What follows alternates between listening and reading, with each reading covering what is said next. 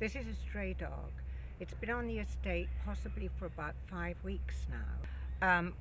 We feed her in the morning and in the evening, and I come out and talk to her, and a lot of the neighbours know now that I'm trying to catch her, because if I can catch her, I can get her to a rescue group who can give her a foster home so that in time she can have a good home and be homed.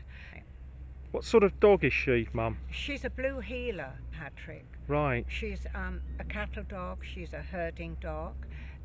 It's good really and to her benefit because they are used to the outdoor life. She looks quite rugged, doesn't she? Yes, and they must have a lot of exercise. They're not always that great with children because as they are herding dogs, they incline to nip at your feet sometimes. Right. But I'm noticing how placid she is because it doesn't matter how many dogs pass, she will just lie in the bushes. She doesn't even bother to go towards them.